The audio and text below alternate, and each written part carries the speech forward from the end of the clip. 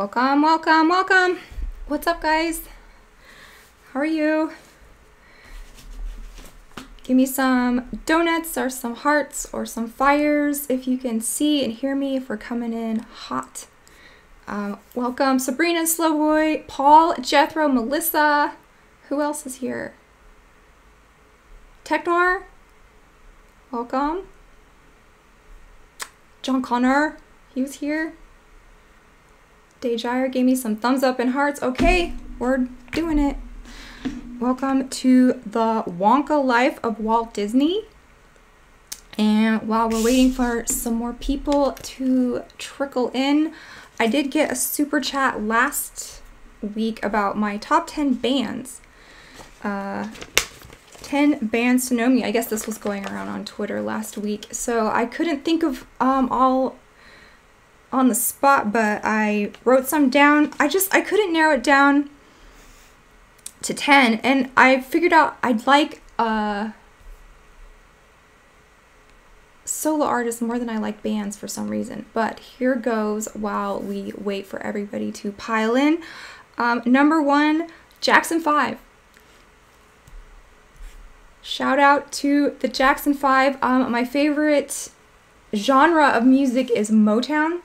So I'm gonna love anything from Sam Cooke, Smokey Robinson, James Brown, Jackson 5. I just think that little Michael Jackson was so talented, so fun to watch. So that's number 1. Number 2, these are in no particular order. Anyways, Mariah Carey. She ruled the 90s for me. I think she made the biggest impact musically on me. So do I need more mods? Sure, why not? Let's get every single chatter in here a blue wrench. No, I'm just kidding. What's up, Clint? Glad you made it. Sabrina. I like all these emojis going on. We're talking about 10 bands to know me. Someone gave me a super chat last week saying, tell me your bands that you like. So I was thinking about it. I wrote them down. So Jackson 5, Mariah Carey.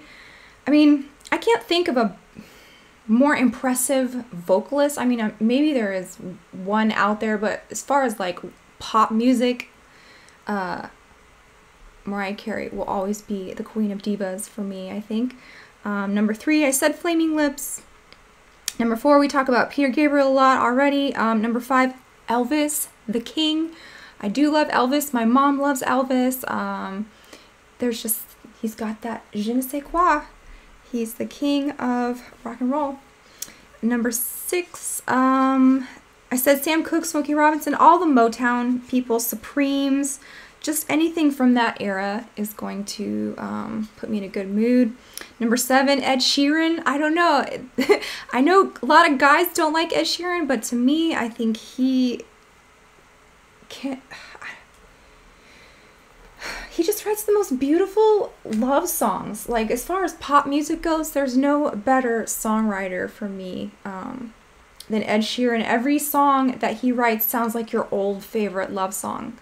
So, and then number 8, just to go out on a limb here, I used to love country music a lot in the 90s. I still like it, but in the 90s there was nobody better than Garth Brooks, obviously, and Alan Jackson is a big one. Chris Stapleton now I like for country music. Jamie, what? Well, I like Garth Brooks. Yeah, I did. I don't have like a music collection that I listen to now. I've gone through a lot of eras, like collecting tapes, collecting CDs, collecting vinyl records, but as you move and you lose things and you sell things, and so I don't really have a lot of my music in one place. I love listening to what other people are into.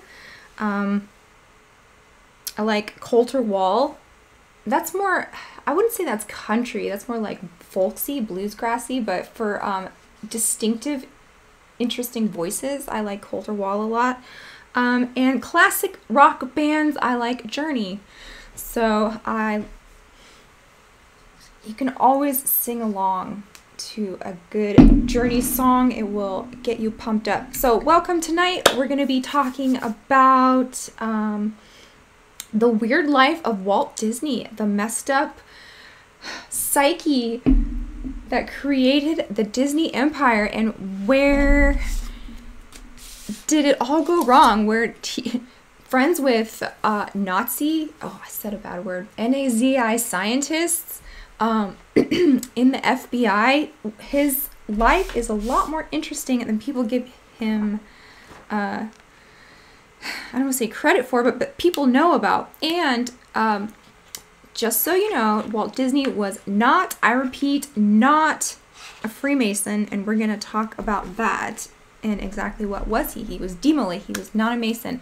So me and Paul, about maybe 6 months ago, we were doing our Disney shows, and I did bring out some of this stuff back then, but we're just going to go laser focus, deep dive into the life of Walt Disney. But before that, I want to talk about this event that happened in Glasgow. Now, this has got me cracking up like all week because of what happened to these poor kids in Glasgow. Not that it's funny, but just this is how you get treated by something called the Illuminati, House of Illuminati. So there was a Willy Wonka event that was put on by something called House of Illuminati. I'm going to pull that up right now. So House of Illuminati, it says, about us. A realm where fantasy and reality converge to create unparalleled immersive experiences. Our journey is fueled by a passion for blending art, technology, and storytelling into unforgettable events. From avant-garde performances to grand interactive galas, each event is meticulously crafted an adventure designed to evoke wonder and inspire imagination. At the House of Illuminati, we're not just organizing events, we're crafting extraordinary experiences that linger in your memories, inviting you to explore the extraordinary and step beyond the ordinary. So one of their events was the immersive Willy Wonka experience for children. And it did not go very well. Leaves of Grass says, Journey is my jam. It's my jam too. What's that one song? Oh, it'll come back to me in a second. That every time I hear that, I get pumped. Like even the introduction to that song, I just like cannot sit down. But yeah, Journey is awesome. What else? Dr. Crispy, welcome. Glad you made it. We were looking at some Disney movies on Amazon last night, and there's like a whole grip of them that I'd never even heard of. I was like, you're just making this up at this point. Like, I'd never even heard of all these animal movies that they have, and just weird. So maybe if I can ever get Paul to come back on with me, we can do some more weird Disneys. That'll be fun. See, Christian Pethukov, $5, thank you. From one Journey fan to another, do you like them still with Arnel Pineda? He was the best possible replacement, I think. Yeah, he sounds just like him. That's the Filipino guy, right? And yeah, so one rabbit hole I've been going down is like Filipino TikTok. Like, why are they all so good at karaoke? It's pretty astonishing, actually, like how many Filipinos have awesome voices. So yeah, I don't mind it. Oh, Separate Ways. That's the song I was thinking of. Do restless heart.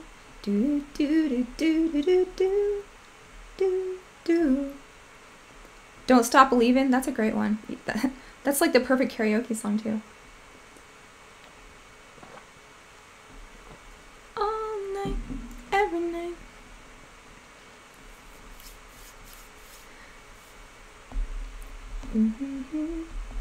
So this House of Illuminati, they're throwing these mystique galas.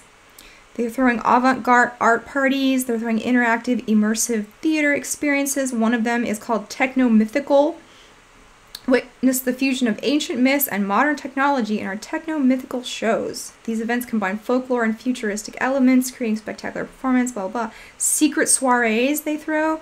Enchanted retreats, and their latest one is going to be witchcraft and wizardry. So the Willy Wonka immersive experience that they gave these kids was hilarious. We're going to look at some TikToks about that because it was written by AI. First of all, the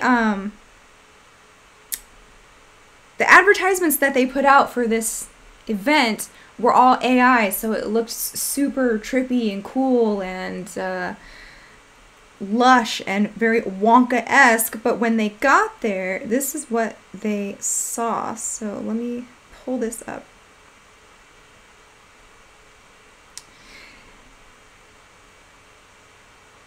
Let's see. Paying $40 for entry and then seeing this. That's what happened in Willy's Chocolate Experience immersive event in Glasgow, Scotland, inspired by but not affiliated with the Wonka franchise. The event organizers apparently used artificial intelligence to generate promotional images that suggested a very high-quality attraction.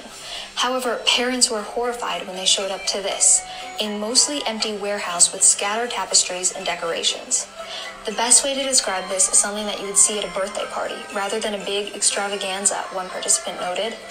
It's being called the Fire Fest of immersive events. Police were even called it. Yeah, it was so bad, some of the parents were calling the police saying we want our money back because the part of the script that the AI wrote, it put in this weird character that is not from the Wonka canon called the Unknown, which was this scary thing. The Unknown, they called it, the evil candy maker who lives in the walls. What is that thing? And so it would just like pop out and scare kids from behind the mirror. And I think that's so funny, like AI was trying to put something scary in there and they're like, what do people fear? The unknown. So this black ghoul with a silver mask is coming out from behind the mirror as the kids enter. What is that? It's the unknown. And you can just hear the kids going, no, I don't want to see him. Look. It's the unknown. What is that? It's the unknown. So, traumatizing kids, ripping them off. It was supposed to be some kind of candy wonderland, but they got one jelly bean per child and one, like, lame old cup of lemonade, like half a cup of lemonade as their prize. What else is going on here? More shocking details emerge about the now viral £35 Willy Wonka immersive experience. Oompa Loompa Kirsty Patterson was forced to wear a pound shop costume and handed an AI-generated gibberish script. She was left angry and embarrassed, completely unaware of the true nature of the event. She still hasn't been paid. Kids were left crying as they were confronted by a made-up villain called the Unknown. What is that? It's the unknown. An evil chocolate maker who lives in the walls. Completely traumatized, the kids had to console themselves with a single jelly bean and a cup of lemonade, as there was no chocolate. The police were called. Now families are demanding a refund. More shocking details emerge about the... So this is the kind of stuff you'd expect from a company called House of Illuminati. Poor kids. No, that cracked me up. This is like the Wonka you have at home. Like if you want to go to the Wonka's chocolate factory and your mom says, no, we have Wonka at home. This is what you get, right? What other TikToks do we got going here? Come with me. Oh, here's a good one. Come with me and you'll be in a bare industrial location, cat dating, catchy tons, and some entertaining entertainment. If you wanna view Pasadise, £35 should do it. Have a taste of Oompa fluid. Wanna call the cops? I dare you do it. Come with me. It's like if Charles Dickens wrote a immersive experience for poor little British kids. You get one jelly bean. If you don't eat your meat, you don't get your jelly bean. So, yeah, that's what you can come to expect from things that are affiliated with Illuminati. Oh, and I looked up this House of Illuminati company, and I came across this book on Amazon, and I don't know if it's the same people, but it says House of Illuminati wrote The 66 Laws of the Illuminati, The Secrets of Success, published in the year 2013. So this looks like a hoot and a holler, actually. I really want to get it. It's only $10, so if someone sends me 10 donuts tonight and says, get this 66 Laws of Illuminati, I'll get it and we'll roast it here on your live. But it says this book is written, breaking the years of silence, making known the laws, and oh, remember 66 is the number of the fallen angels. We talked about that on the Super Bowl live stream. So chapter 1 details the guaranteed guide to success, the larger age-old proverbial wisdom which sheds light on a principle of good character. Chapter 2 is a letter to the youth of the present age, a letter written by the Illuminati to the youth of the 21st century. It is a passionate epistle in response to comments made by rap artist Jay-Z and negative, inaccurate rumors which were circulating at the time. So this is like the Manly P. Hall take of the Illuminati, which is like the Great White Brotherhood that has always been behind all of the great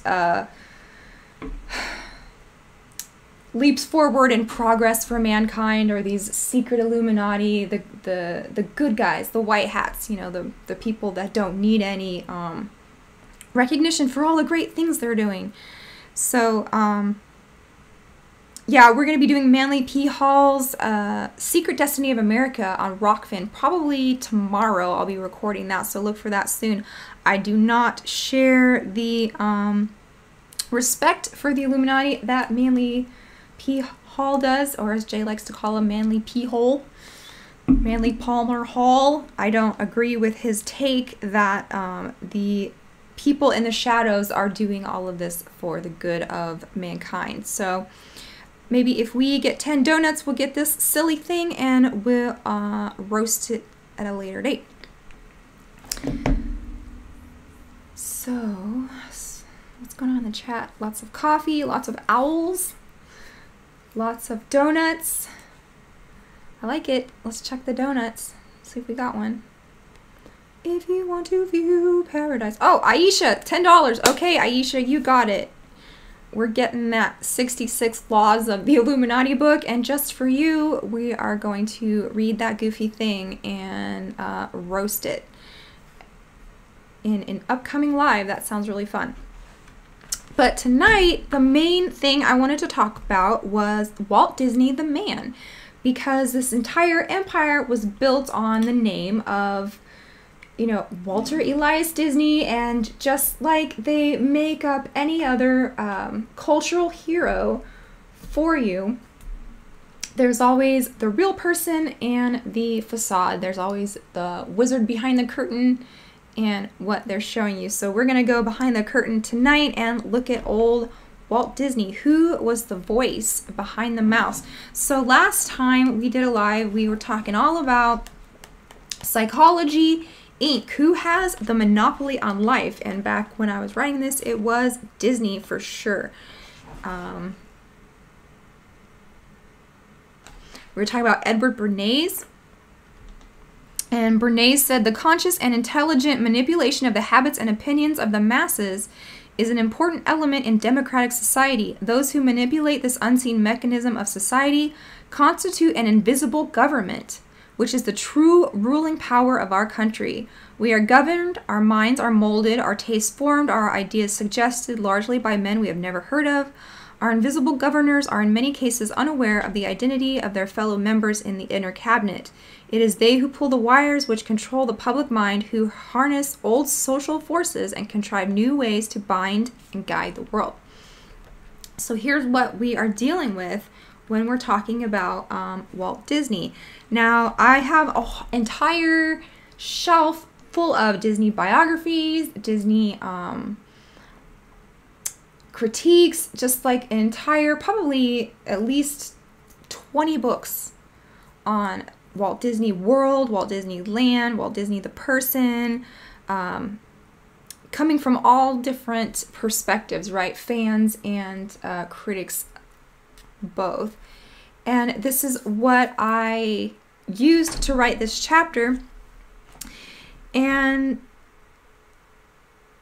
here's a person who really kind of shaped the American mind in a way in the 20th century. And here's a quote from one of his biographers called Neil Gabler. And it says, "I think his largest bequest is a matter of the American mind. Walt Disney helped change the national consciousness. He got people to believe in the power of wish fulfillment, in their own ability to impose their wills on reality." And the will, remember, that's old Aleister Crowley and Thelema and Nietzscheism and will to power. And the will is very important in ritual magic. So back to the quote, it says, "That's what Walt Disney did all his life. He managed to replace reality with his illusions, what some people now refer to disparagingly as Disneyfication. He sold us on the idea of control because Walt Disney was himself a master of control. We see the results everywhere, from film to theme parks to virtual reality to virtual politics." And that was from a book called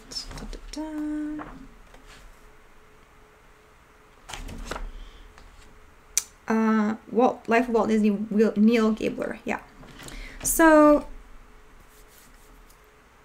this guy, Walter Elias Disney, he's probably one of the most beloved names on the planet, at least for, the 20th century. His status as an international icon and his influence on popular culture cannot be underestimated. Few people have been awarded more accolades and honors than Walt Disney in his lifetime. Oh, what's up, Rachel? Rachel's here.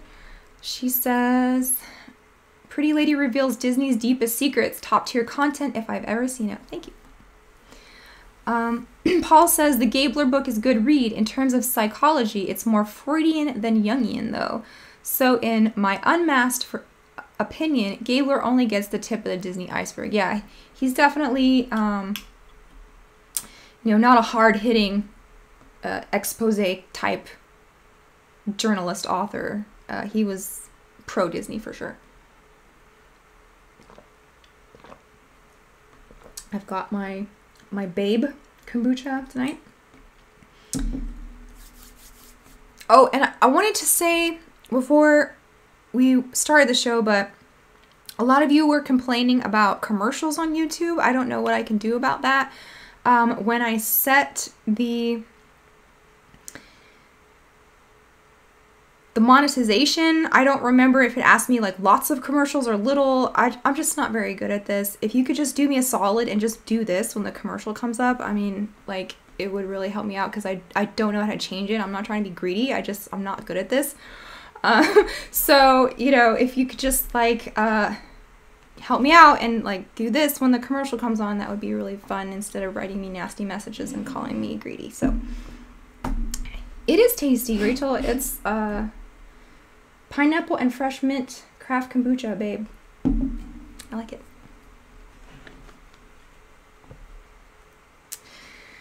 So Disney himself, he has personally won 22 Academy Awards out of 59 nominations, and he holds the record for both. At the time that I wrote this book, this was 2012, so I'm not sure if that's still correct, but I don't know anybody else who would have that many.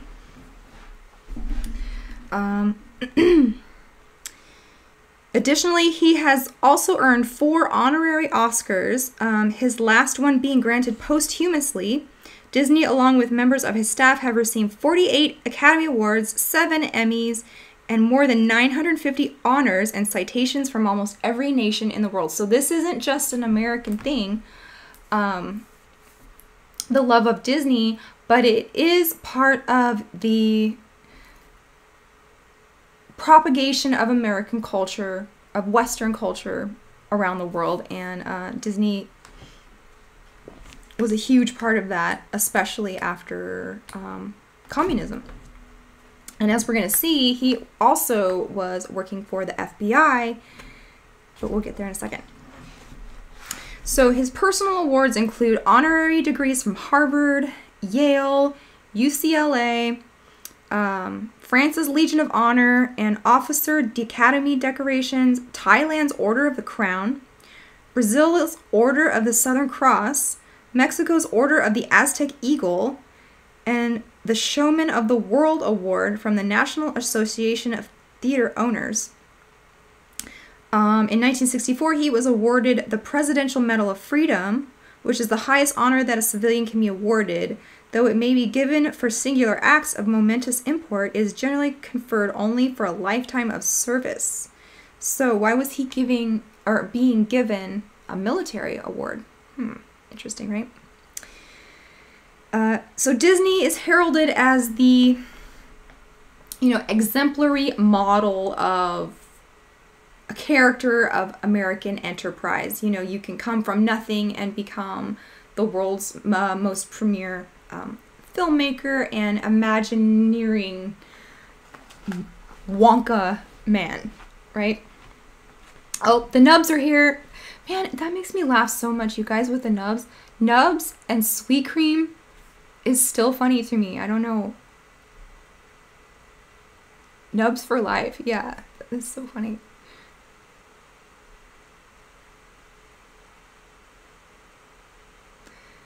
Andrea Kane says, I'm having the talk with my oldest 2 children about influencers, movies, and media of today. It's not easy, but I should have them watch your videos. Yes, please do. And remember, the other 2 books that are for sale on jaysanalysis.com/shop are written specifically for that demographic, for young adults and teens. It's got full color pictures. It's got easy to understand concepts, and it's all about what they consume every day on a daily basis. So, oh, and we were talking about dolls last time, and I did find some pictures of dolls, because we were talking about like Bratz and stuff. That was early 2000s, and I did happen to go to a Target or a Walmart recently and snap some pictures of what the dolls look like now. Here we go. They are very evil looking. What are these? Rainbow High. Rainbow... I don't even know what that... Rainbow Vision? Oh, Shadow High. Okay, so these are Shadow High dolls, Rainbow Vision. That reminds me of Young. Where's Paul? Is he up here? So Shadow High, Rainbow. Here's some more Shadow High dolls. And like a black doll. Like not even black skin color. It's crazy. So yeah, there's what we are dealing with now. Shadow High dolls.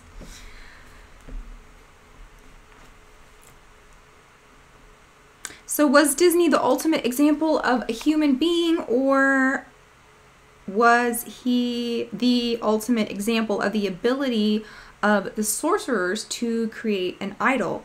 And as we are about to see behind the curtain, Walt Disney was a deeply troubled individual. Wasn't all fun and games and Mickey Mouse cartoons for poor Walt. The official story of his early life is that he was born in Chicago in 1901 as the 4th son to Elias and Flora Disney. So that's where he got his middle name. And the baby was named after the preacher of the St. Paul Christian Church, Walter Parr. In 1903, Elias, the dad, began preaching out against the moral corruption of the big city and moved the family to a farm in Marceline, Missouri. Walt's father was a very strict fundamentalist who considered himself a morally righteous man, but he also had a dark side. He loved bars, he loved loose women, he loved whiskey and gambling, and the debts he incurred may have been the reason for the family's sudden relocation, not just to have a fresh, wholesome start. So Marceline is the place that Main Street Disneyland is built after. So he took these elements of his childhood, and he put them in Disney World, and that's where you get the feeling that you are in like peak Americana times when you walk down the street, the main street in Disneyland. So in Missouri, little Walt and his brother Roy Disney were forced to earn their own keep at the family apple farm. So Elias, the dad, would use corporal punishment to increase productivity, and woodshed beatings were administered daily. So this poor family had to endure, you know, an alcoholic father, abusive, and it's always the ones who are like that who rail so much about moral corruption, you know. It's always the ones who are the worst, who are always saying how bad everything else is.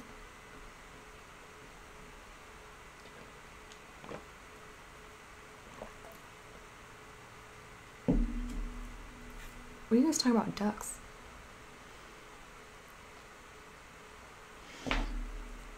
So this trauma caused the boys to cling to each other and secretly wonder and hope that Elias was not their real father.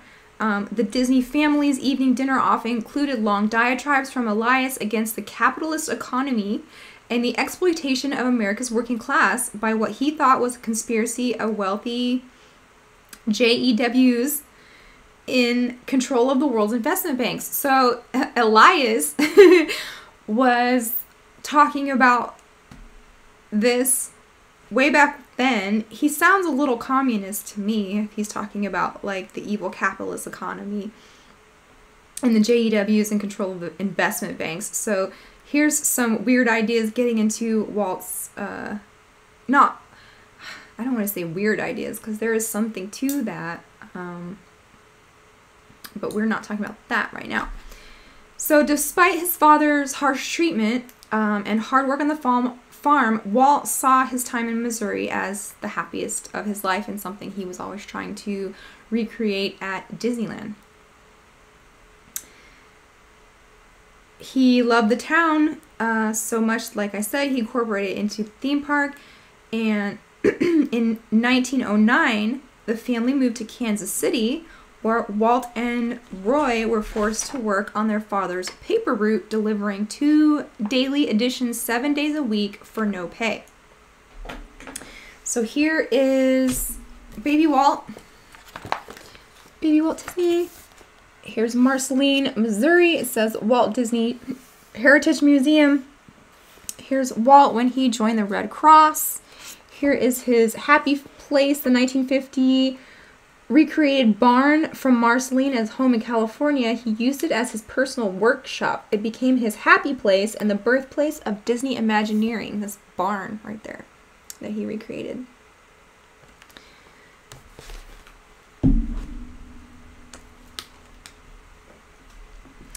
So they're delivering papers 7 days a week, getting up at the crack of dawn, working their butts off for no pay.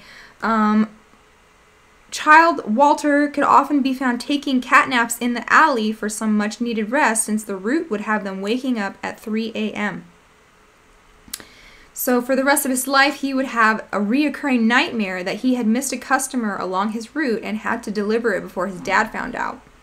So when little Walt could even sneak in some playtime, his favorite game was to play Jimmy Dale, a junior secret agent. So this is something that is getting into the milieu in early 1900s to 1950s, 60s is secret agents and superheroes.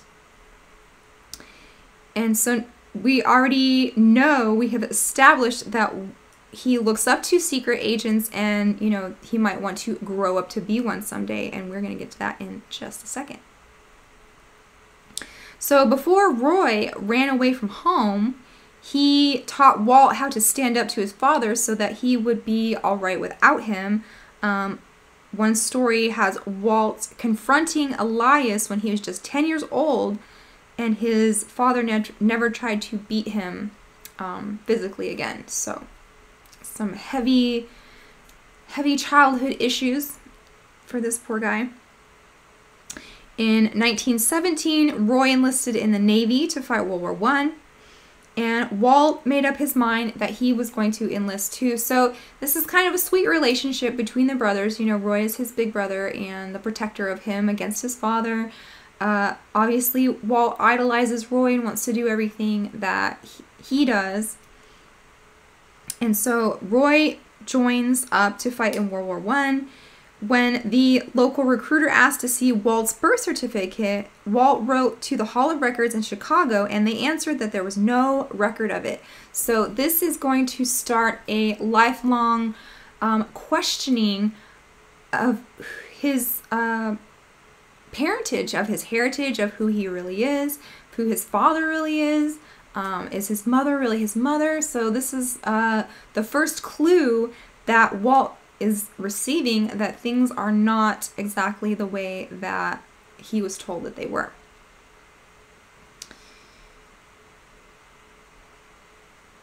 So he tried contacting the Department of Vital Statistics, and their response only added to the mystery.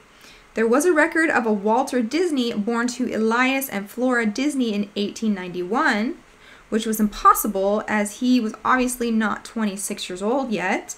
When he questioned his parents about it, they reacted strangely and gave him vague answers and an empty promise to look further into the matter, which they never did. So from that time on, he no longer felt that he could trust them. He feared that he had uncovered a terrible secret, that he might be adopted or an illegitimate child.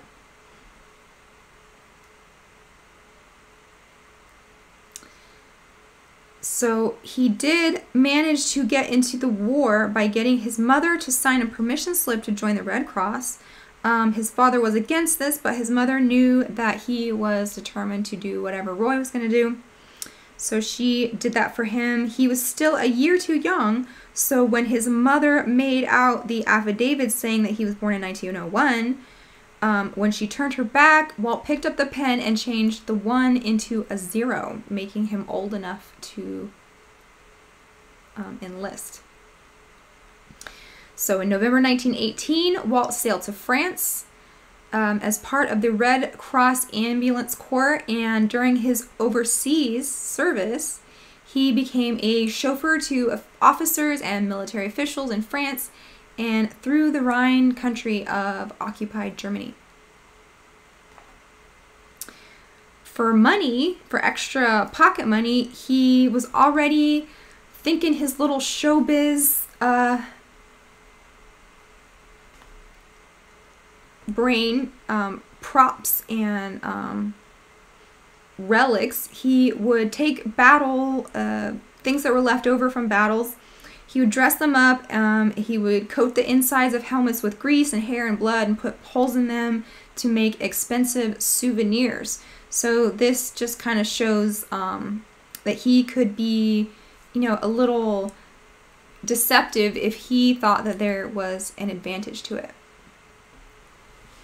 So let's check out what's going on in the chat. We are talking about the Wonka life of Walt Disney. We're talking about nubs and sweet cream and donuts and what else? Missouri has a commie state motto. What is it? Salus populi suprema lex esto. What does that mean? Populi is people. Supreme. I don't know. What does that mean, the boy? Salus populi suprema lex esto. I kind of like Latin, actually.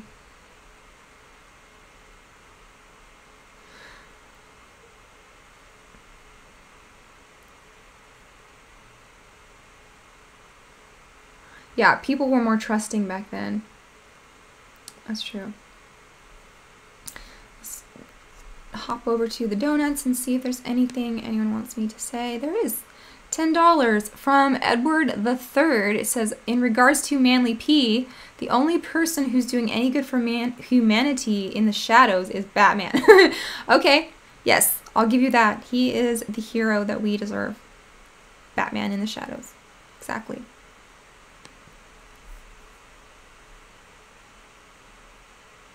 Salus populi suprema lex esto. Let the welfare of the people be the supreme law. Okay. Alright. Cooper says Bambi was the first anti-firearm movie. Good point. And we have, at the end of this chapter, a whole weird stuff box about the movie Bambi. So stay tuned. So Disney was Hollywood's last hope. He was the thing to bring this Babylonian city out of the quagmire that it had found itself in. They were referring to it as Sin City, and I don't know if we've all seen the movie Babylon right now, so this is the era that Walt Disney is entering into adulthood and into working in Los Angeles. So Paul says, to who asked, his parents didn't abandon him, but Walt bought his parents a house when he struck it rich, and the heating unit messed up, and the CO2 poisoning killed his mother. So sad. Yes, that was very a weird, tragic, freak accident. Melissa says, Bambi was terrifying for me as a kid, for sure. Yeah, it's supposed to be, and it's supposed to make you hate hunters and men. Bambi, Dumbo, both of them.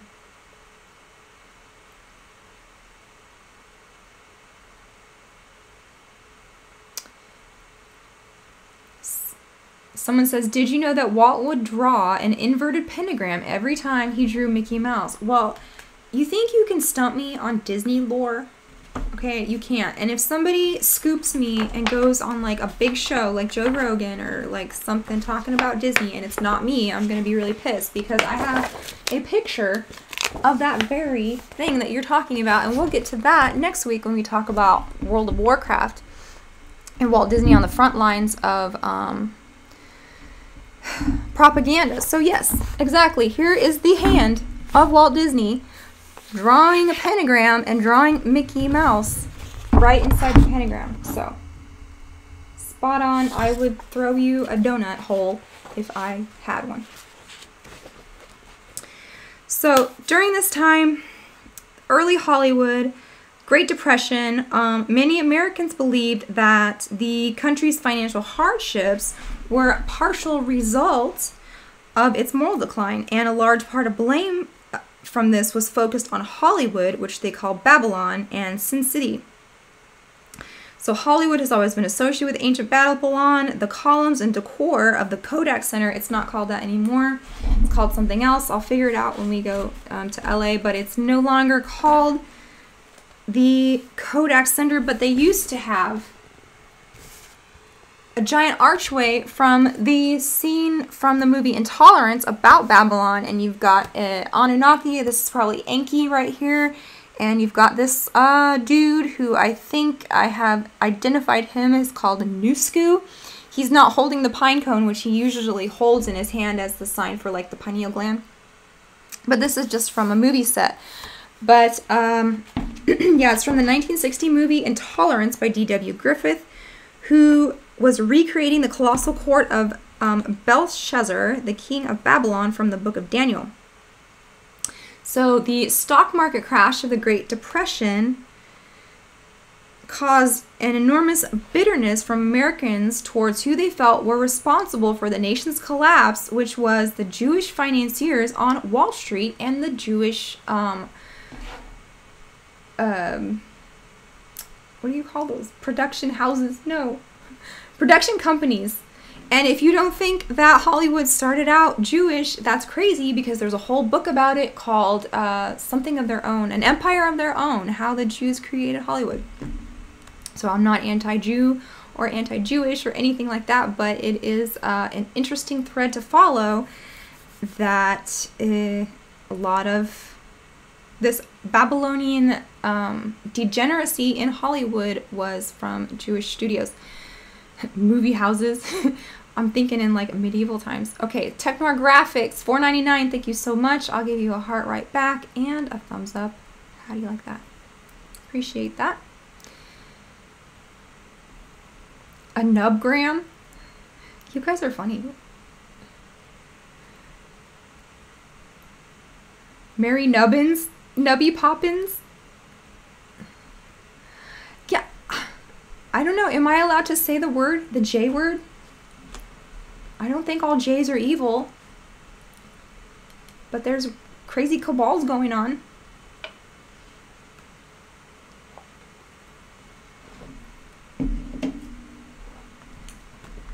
So they needed a nice white guy. A nice Christian defender of family values. And to defend itself, the leaders of the film industry needed a wholesome role model whose films could be seen as fun for the whole family, and they found their best hope in Walt Disney. The rabbi to the stars, Edgar Magnin, was the spiritual leader of the major movie makers who were part of the Los Angeles B'nai B'rith. Now, I know Clint's in here. He can tell you all about B'nai B'rith, I'm sure, if you want to drop some nuggets in here about what B'nai B'rith is all about. I don't think we have time tonight to go into it, but he can do that for you. Snow White and the Seven Nubs. Nubby Mouse.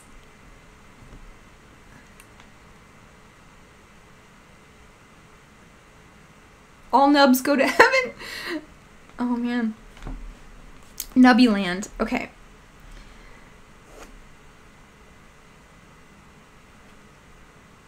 So Edgar Magnin, he encouraged the people in the Jewish mafia and others who were in B'nai B'rith, movie producers, that Hollywood needed to protect itself by putting Walt Disney in the limelight as a Christian white knight of family values. Now don't come after me. All of this stuff is from freaking biographies, okay? I'm not trying to attack entire swaths of people, but this is just what I came up with from research. Many of the major filmmakers were so corrupt that they were out of touch with moral issues, but they thought that Walt knew black from white, and Walt was named Man of the Year in 1955 by the B'nai B'rith chapter of Beverly Hills. Here he is, being named Man of the Year by Jewish B'nai B'rith. Yeah, B'nai B'rith is Jewish Freemasonry, Clint says. Yes. Mafia is also B'nai B'rith. The Nubby King. The Little Nub. No. That's not good.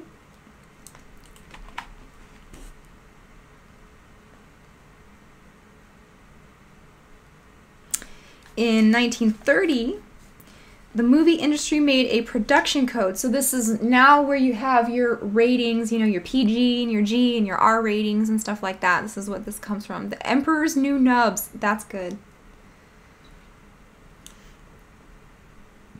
So 1930, they made the production code, which stated that it must make a special effort to create movies appropriate for children. Hollywood directly praised Disney in that code as an exemplary model of what the industry wanted to do. Almost overnight, movie studios that had been turning out violent, sexually suggestive, albeit profitable films, they all jumped on the bandwagon and were now eager to show Walt's clean, wholesome, and politically correct cartoons. Now, I didn't even get into the part where he was working with his friend, what is his name exactly? Nobody knows who really came up with all these Mickey Mouse and, he has a weird name. It's probably in here. Ub Iwerks, yes. So everyone knows the name of Walt Disney. Nobody knows who Ub is because Disney took all of his stuff and cut him out. So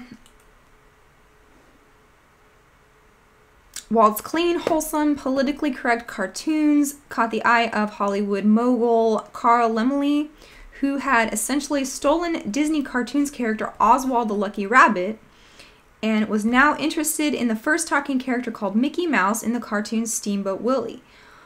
Walt was the facade Hollywood needed to hide behind to make Americans think that they had morals. Sleeping Nubby. I like that. Finding Nubby, that's probably one of the best ones. I like Finding Nubby. Nubbo? No.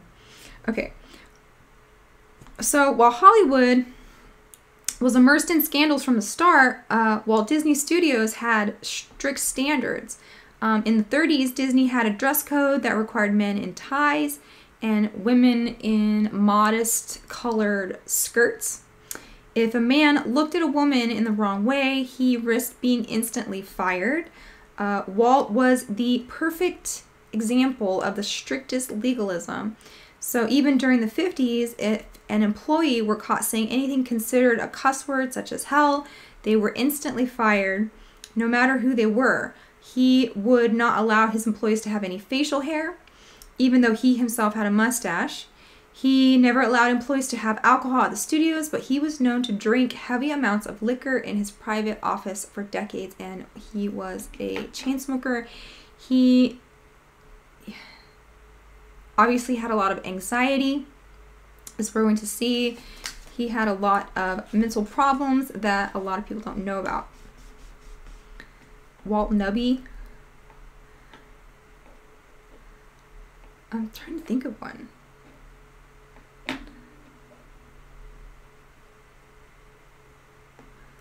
Clint says, my grandpa got fired from Disneyland for having a cherry tattoo on his thumb. Okay. That's a weird tattoo.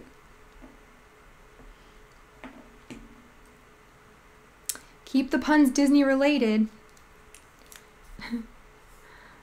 I like All Nubs Go to Heaven. The Land Before Nub. That's not necessarily a Disney movie, but Don Bluth did used to work for Disney, and then he went on to make Land Before Time and All Dogs Go to Heaven. So, which were pretty traumatic, actually. Like even on par with Bambi and Lion King, as far as themes of death and abandonment.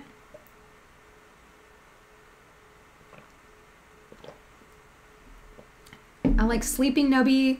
I like Nubbarella.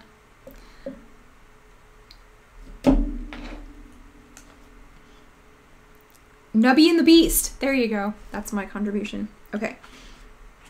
So this is making him very successful, working with Benai Barith. He got Time Magazine Man of the Year. Who just got that? Taylor Swift? No, not Man of the Year, but she was on Time Magazine.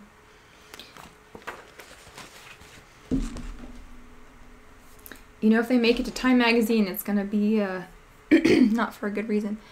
T Denny 999. I just discovered your channel, Jamie. I'm already learning things. All the best. Thank you so much. Stick around. It will blow your mind.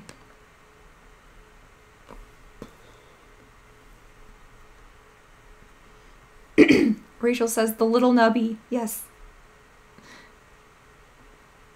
Nubby and the Beast.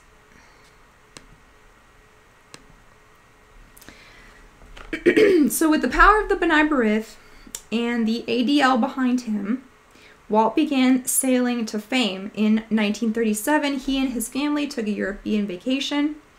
Wherever the group traveled, Disney's name appeared in giant letters on movie marquees.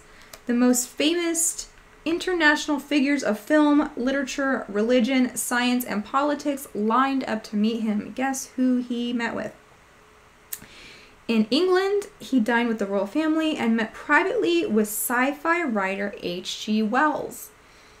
He was the first to outline and help make plans for a new world order. H.G. Wells was, right? So here he's already rubbing elbows with the top baddies. Not baddies in a good way. Not like cute girl baddies, like bad baddies. The Nubby King, yes. So when he went to Rome, Disney was granted an audience with the Pope and Mussolini. In Paris, the League of Nations awarded him with a special medal, which he accepted using the voice of Mickey Mouse. In 1938, Disney received an honorary Master of Fine Arts from Yale for having created a new language of art.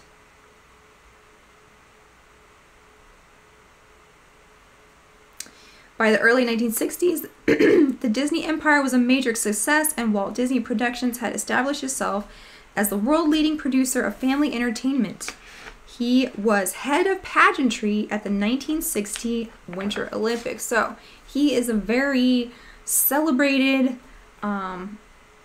important, famous person. He's meeting with royalty, with H.G. Wells, League of Nations, you name it. Master of Ceremonies at the Olympics. In 1940, he began his foray into political activism. The Hunchback of Notre Dame. I like it. I like it. A Nub's Life. Yes. Good one, Mela. Nubble. How about instead of Flubber, Nubber? Remember that goofy movie, Flubber, with Robin Williams? What a crazy thing. So now it's 1940. He's going into activism. He's being nurtured by his staff attorney, Gunther Lessing. They began attending American NAZI meetings and rallies. What? One of Walt's motives for doing so may have been to regain favor with the NAZI-occupied countries where American films were banned. Then Arthur Babbitt, Walt's co-worker and union activist, he recalls, in the immediate years before we entered the war, there was a small but fiercely loyal, I suppose legal, following of the NAZI party. You could buy a copy of Mein Kampf on any newsstand in Hollywood. Nobody asked me to go to meetings, but I did out of curiosity. On more than one occasion, I observed Walt Disney and Gunther Lessing there, along with a lot of other prominent NAZI-affiliated Hollywood personalities. Disney was going to meetings all the time. I was invited to the homes of several prominent actors and musicians, all of whom were actively working for the American NAZI party. So, while on one hand he's holding the hand of B'nai B'rith, on the other hand he's like going to NAZI meetings. So this is getting crazy, right? Yes, Nubarella. Keep them coming. 101 Nubmations. Alice in Nubberland. Totally.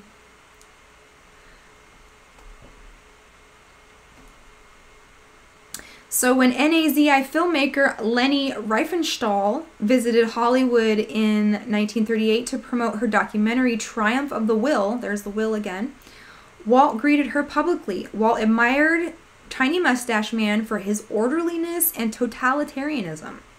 Tiny Mustache Man, however, hated Mickey Mouse and called him the most miserable ideal ever revealed and unsuccessfully tried to have it banned from his Reich.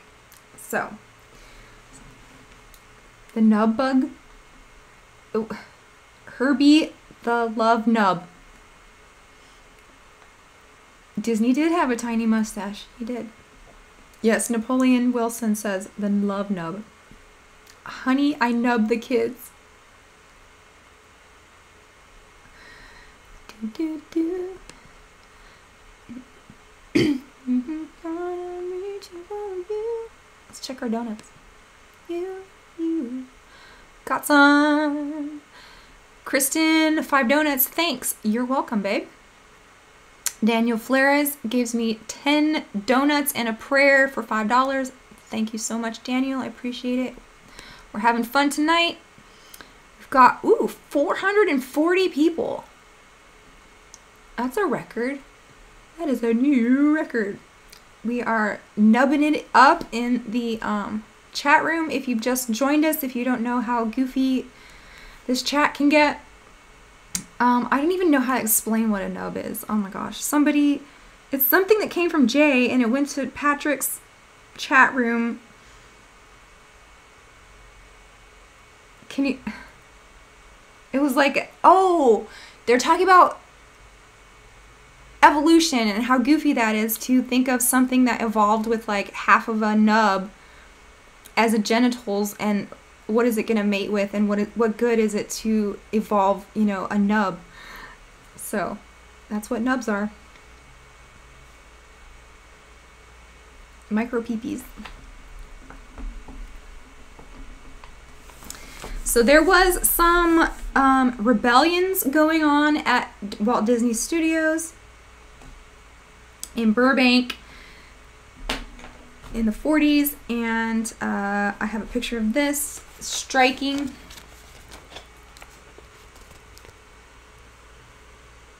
All of the studio employees are striking. Life at studios was not a fairy tale. Walt's large number of employees never received any credit or recognition for their years of creativity and hard work, which was essentially stolen. Just like Nub Iwerks. That's obvious. Credit was given to Walt by the elite establishment to build his image. Employees at Disney did not have titles. It was faceless egalitarianism with an all-powerful dictator at the top. It was said that he could bring his artists to tears or anger in a matter of seconds.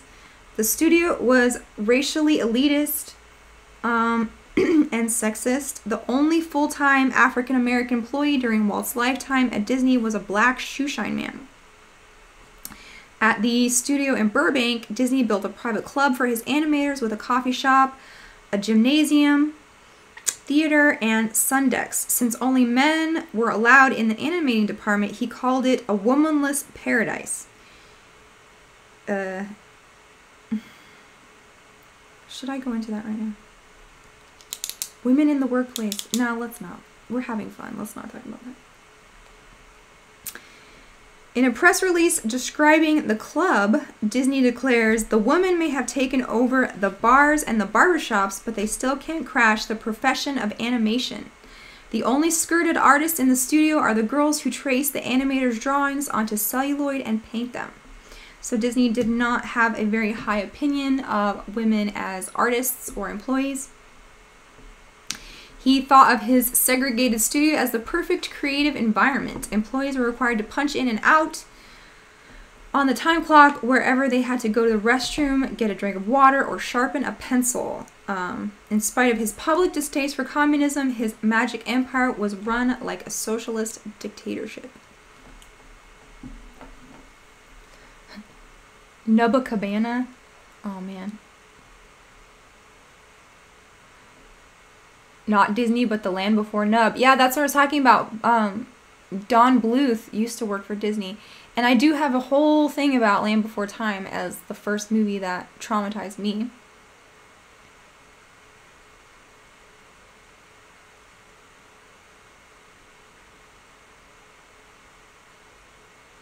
Finding Nubbo.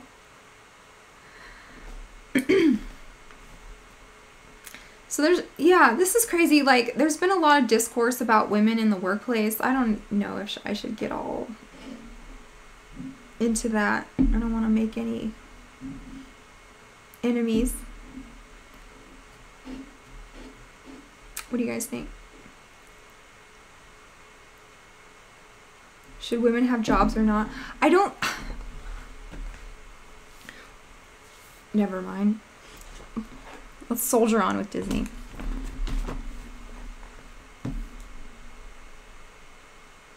So he considered himself not just an employer at his studio, but also as a type of father to his boys, as he often referred to his artists. When the artist demanded union representation, Disney took it as an act of family betrayal and refused to negotiate with them. Studio employees went on strike in May of 1941 with over 1,000 picketers, including 580 Disney employees, appearing in the first hour. So when the strike went into its second month, Walt was having a nervous breakdown, one of many already. Paul says, Jamie and I reviewed the Nub Skewers Down Under. Yes, the Rescuers Down Under and the Rescuers. That was a really good show. Plenty of jobs around the house. See, that's the thing. It's like, if you took women out of the workforce right now, the world would fall apart. Who is going to do hospice care? Not men. Who's going to do nursing? Not men. Who's going to do childcare? I know children should be with their actual mother, but at the way things are, they need things now like daycares. Who's going to do that? Not men. So women need to be in the workforce.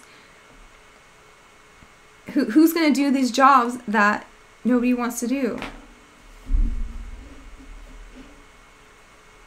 And what if you can't? What if you don't have anybody to support you? You have to work. You're welcome, Melissa. I appreciate women who have to work.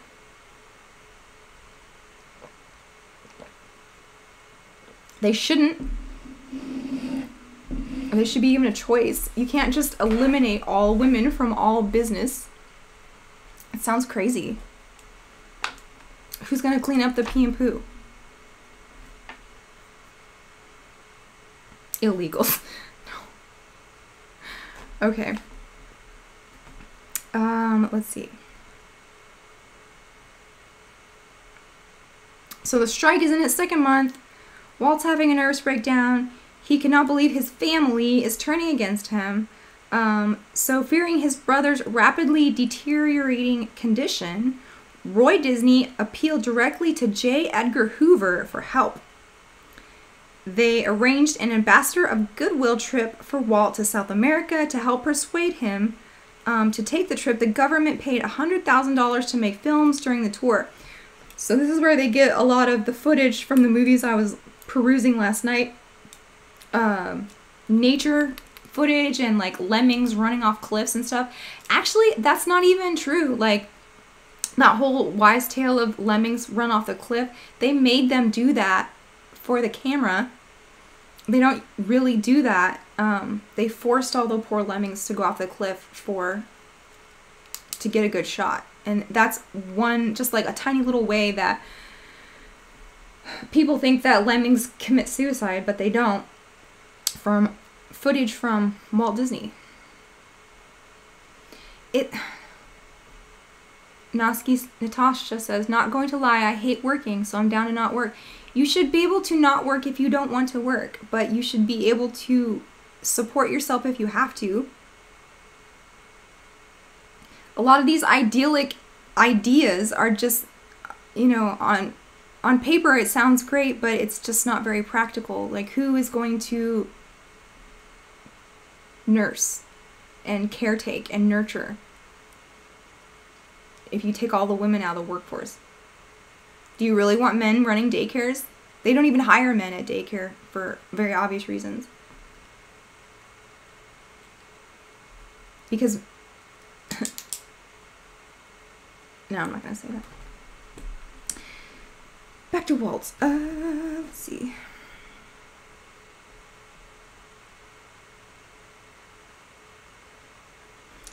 So they give him money to go to South America. They go in August on a much publicized journey. The footage he took on that trip would become the movie The Three Caballeros, which features Donald as a lecherous and horny duck chasing Spanish women. Remember that? In Walt's absence, Roy worked with the U.S. Department of Conciliation to help settle the strike that officially ended in September 1941. The strike soured Walt's attitude towards unions, so in 1944, together with other Hollywood personalities, he helped form the Anti-Communist Motion Picture Alliance for the Preservation of American Ideals. That's a mouthful. So this is a group that served as a body of supporters within the film industry that were willing to testify publicly against possible communists in Hollywood. And this is when they started going after people. I can think of one case in particular, Lucille Ball. They really went after her and Desi Arnaz very heavily because Lucille Ball's grandfather was a communist and Desi Arnaz was from Cuba. So they were keeping a very close eye on a lot of people. There's even a movie about this too. I can't remember what it's called. Maybe somebody in the chat goes. The Three Caballeros. Yes, exactly.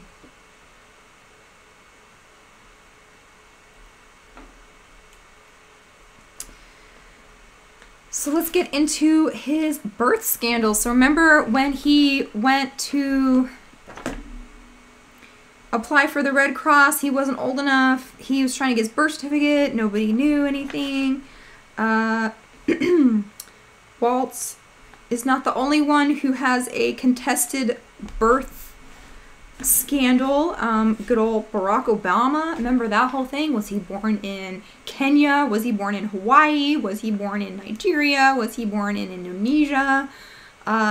Pick one. So even Tiny Mustache Man had this parentage, not exactly knowing if he was legitimate or not either. So you've got Obama, Tiny Mustache Man, and Disney with these birth certificate scandals.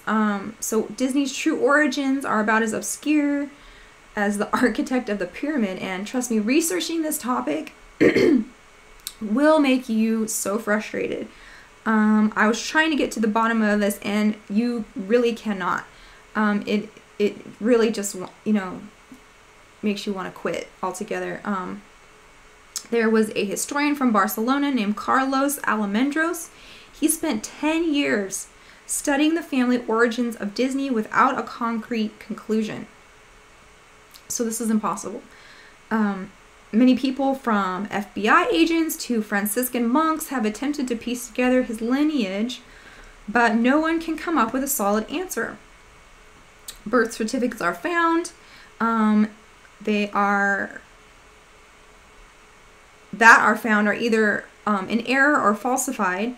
I literally read every scrap of information I could about Walt's origins and came up more confused than I was when I began, and nowhere closer to knowing anything.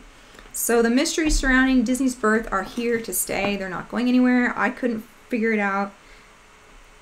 This was 10 years ago, maybe now.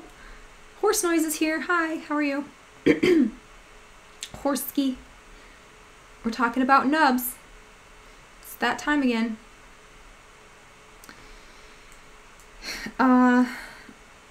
Finding out his true parentage isn't just the bane of my existence back then, but apparently it was Walt's as well. So he was just as frustrated as everyone else.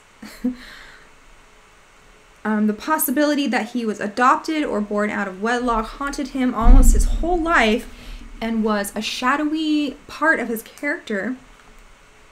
And so far, all we have is a chronology of events. So this is the best I could do for y'all, trying to figure out Walt Disney's origins. So what we do know, 1890, Walt's father Elias left his wife and 2 children to seek his fortune in the second wave of the California gold rush. He arrived home only weeks before the still unexplained listing of a birth of a Walter Disney in January 8, 1891, according to the Illinois Department of Vital Statistics. Around this time, he hired a maid who remained in the family employ for 35 years. When Elias died, Walt hired her as his personal housekeeper. She was said to be from a remote village in Mojácar, Spain. So, the plot thickens. The story, there's a story told by the villagers of Mojácar of a beautiful washerwoman named Isabella Zamora Asensio. She had an illegitimate baby with a doctor named Jose Guarao. It's Guirao. Guarao. Shortly after, the doctor died and Isabel decided to take a boat to America. She ended up on the West Coast at a Franciscan monastery. This was in 1890 and would have put her in California at the same time as Walt's father. When Walt became an official informant for the FBI in 1940, 2 agents were sent on a mission to Mojácar. Their stated objective was to obtain a baptismal certificate for an illegitimate baby named Jose Guarao, born around 1890 to a lady named Senora Isabel Zamora. The date is 11 years off of Walt's birthday, so what the heck, and why are we even talking about this? So shortly after returning from his ambassador trip to South America, Hoover contacted Walt about the secret mission to Spain. The Bureau had traced the origins of a woman who they believed could be his real mother. This news devastated Walt, and he locked himself up in his office and sobbed through the night. One unproven theory is that Elias and Isabella met in California, and he brought her back to Chicago, where he supported her. In 1893, they had a son, and Elias convinces his wife to accept the baby as theirs rather than have the family's reputation ruined. This would have been Walter's older brother, Roy, who looks nothing like his two older siblings. In 1901, Elias brings home another baby they name Walter. The two illegitimate children do not look like the other sons of Elias, and they never have much to do with them, but they cling to each other as brothers.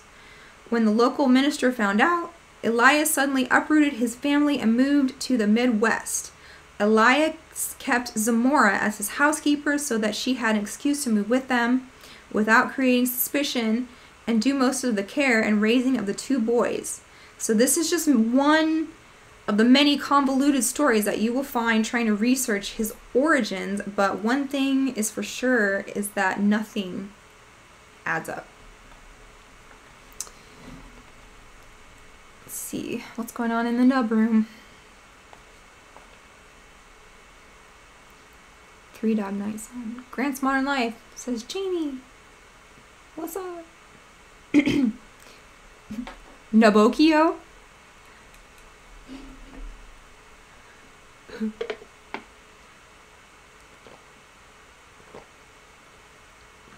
How about Lilo and Nubs?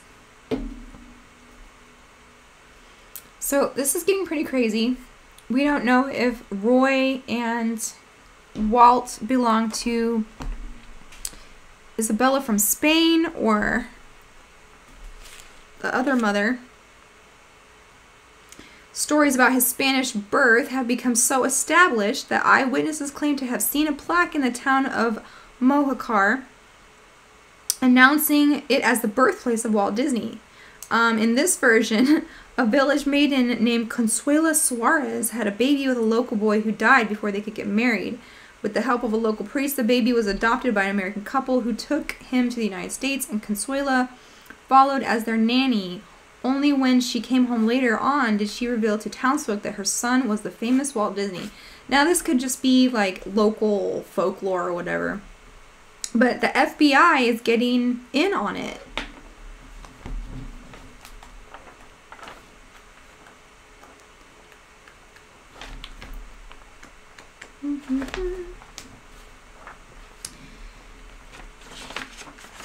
And they are going to recruit him using this as sort of a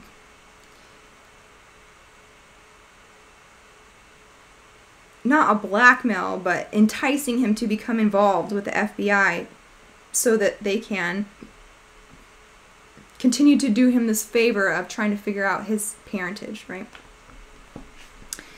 So, writing these few paragraphs was so frustrating. It took 2 weeks of my life, and at the time I refused to dedicate any more time to the subject. I really hate the story, and I will leave it here for some braver and more dedicated researchers to pick up the trail, knock yourself out. I don't think Walt even ever figured it out. It was really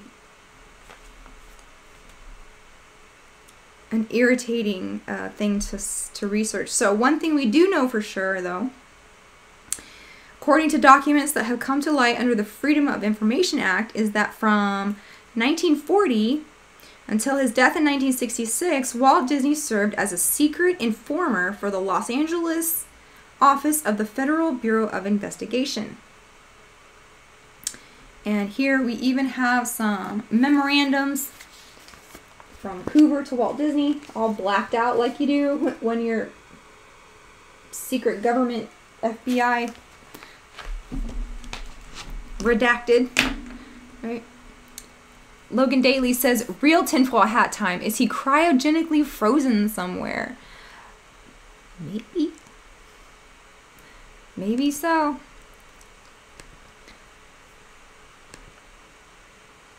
The experts don't seem to think so, but it could be.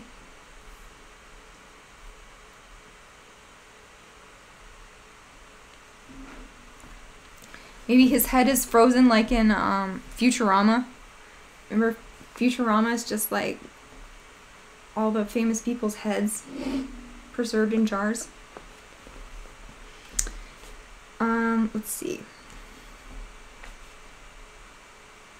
The 5 movies, Snow White, Pinocchio, Bambi, Dumbo, and Fantasia, are considered Disney's golden era. And these were the films that Walt personally had a hand in creating and have the common theme of a lost child's quest to find their real parents. Did y'all ever think about that? All these movies have that in common. So if Walt was an illegitimate child with mysterious origins, that would give the government something to blackmail him with or persuade him with. Or maybe they just took advantage of Walt's neurosis about family values and made the whole thing up. You never know. I wouldn't put it past him. So a communication about Walt's family history between Disney and Hoover appears in a July 1936 memorandum, one of the many attempts they had made as part of an ongoing campaign to recruit him. In it, Hoover writes, "I am indeed pleased that we can be of service to you in affording you a means of absolute identity throughout your lifetime." The meaning of absolute identity is unclear, but the document signifies the beginning of a long-term relationship between the two men. So the president and the creator of the FBI and Walt Disney are close now. So the government was aware of Disney before he was officially introduced in 1936 during his first months in the FBI. In 1918, J. Edgar Hoover was busily involved with the prosecution of draft dodgers in World War I. In keeping with the logic of the Bureau, he would also get to know the names of those volunteers, like Disney, who were so eager to serve that they would do anything to get into the military. It crossed his desk that Walt Disney had committed the crime of forging the document to join the Red Cross. Years later, when Disney became famous, the FBI ran a preliminary background check on him and uncovered the story of when Walt tried to find his birth certificate and join the Army. J. Edgar Hoover skillfully used this information to exploit Disney's great conundrum and ensure his loyalty to the FBI. And why would the FBI be so interested in a cartoon man? And we're going to find out next time when we talk about Walt Disney's World of Warcraft.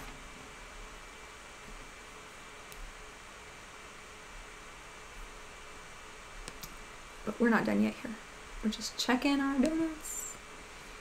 And we're checking the nub room, nub chats. Send me some super nubs. Sabrina says, Ed Sheeran is totally into the occult. What's that band that he said influenced him? Cradle of Filth. Ooh, I didn't know that. Cradle of Filth. I have to look that up.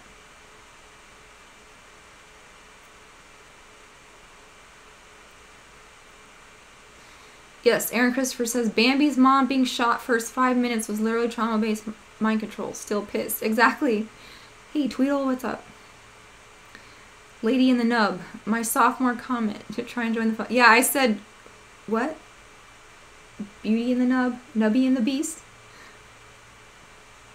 Super Nubs. Let's see, where are we? J. Edgar Hoover and Disney. So then in 1940, the deal was officially struck. Hoover offered Disney the unlimited service of the FBI to find the truth of his parentage. In exchange, Walt agreed to assist in Hoover's crusade against the spread of communism in Hollywood by becoming an official informant.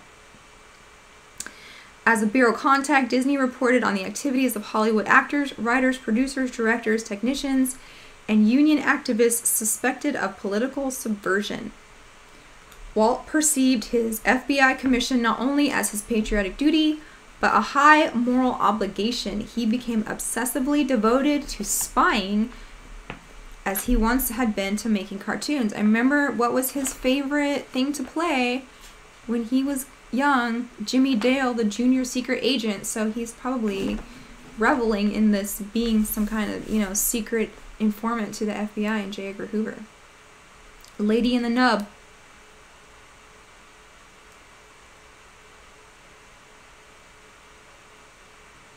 It's funny, if you're listening to this and you're not reading the chat, it's gonna make no sense, and you're like, why are they talking about nubs all the time?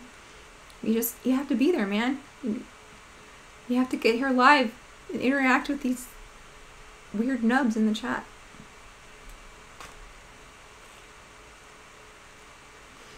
So, now he thinks he's Big Cheese spy. And in return, Disney sought cooperation from the Bureau for filming. In 1956, they requested the right to use the Bureau's offices in Washington for the Mickey Mouse Club show. Now, isn't that what you think of when you think of Mickey Mouse Club? Is FBI, right?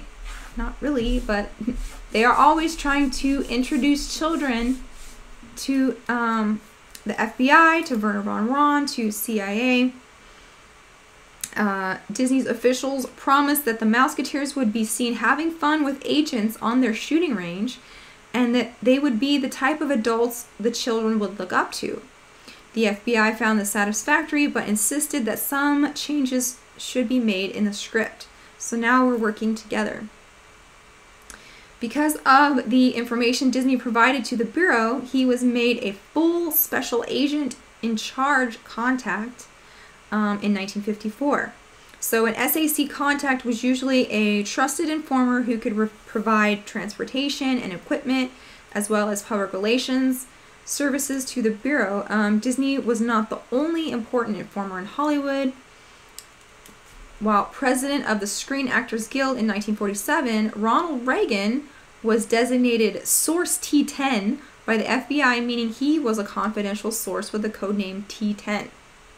So there's another marriage of Hollywood and politics with Ronald Reagan, who, that's a whole story in itself, like the story of Nancy Reagan and Ronald Reagan. Like, she was the mastermind behind the entire thing. She wanted them to be famous in Hollywood, and they just weren't making it like she wanted. So she's like, you know what? Let's just run for office and see if we can get famous that way.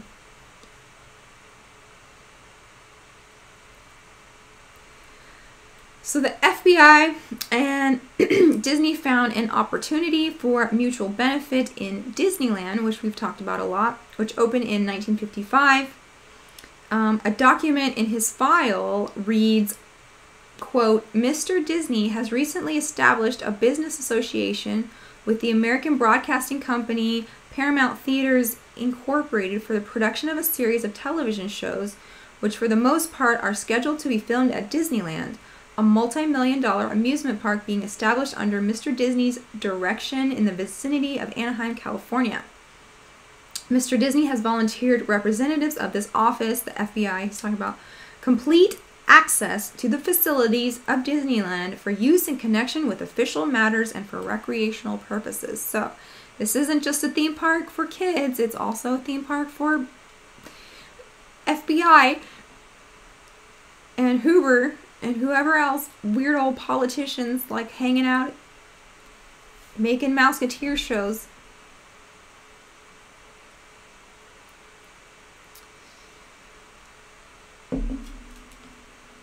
Let's see. Nubheads.